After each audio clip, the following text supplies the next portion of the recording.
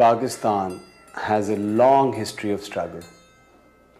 People in Pakistan have sacrificed enormously for the cause of democracy and rights. We have people who love humanity, people who are still respecting all kinds of religions. We have an enormous intellectual scholarship in defining the world order, in saying to the world what kind of world do we envisage.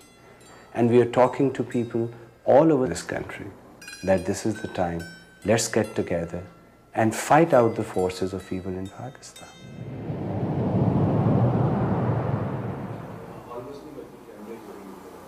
Meet Mohammed Tahseen, Executive Director of South Asia Partnership of Pakistan, SAP-PK for short. Both the man and the organization are at the forefront of a 17-year-old people power movement in Pakistan, a movement which has special ties to Canada through the Ottawa-based South Asia Partnership of Canada. We put together a group from all over the country, whether from women's movement in Pakistan or from labor movement or other civil society movements. It took us about 1.5 years to decide, yes, let's have people-to-people dialogue. Let people of various South Asian countries meet and advance and then promote their agenda, which is the agenda of peace and working together.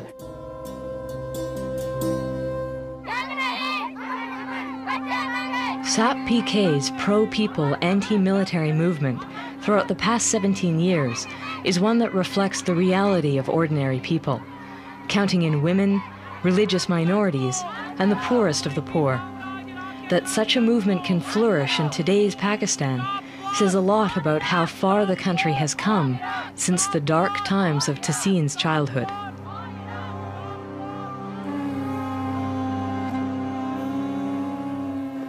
"60,000 plus people in 11 years were either whipped, killed, tortured, or they left the country. 60,000 is a big sum in 11 years. One of my eldest brother was in the Lahore fort, the most infamous torture cell, and his only crime was that he was a political thinker and intellectual of this country.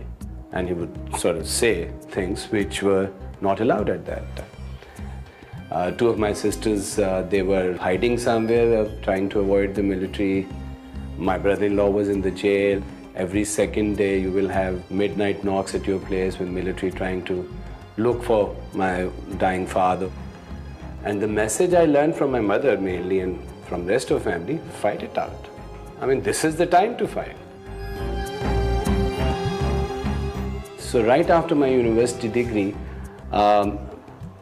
one found that, forget about your PhD or pursuing any other academic pursuits, you are needed here.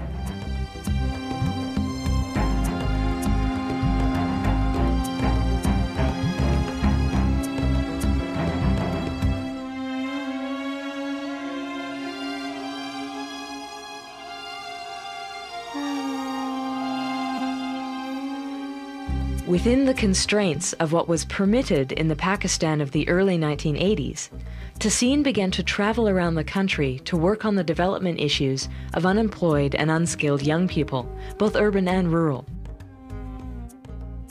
It was during these travels that he happened to meet people from South Asia Partnership Canada, who eventually did persuade him to start SAP Pakistan. From the beginning, Tahseen and his cohorts brought to the SAP network their ideas about the connections between human rights and development.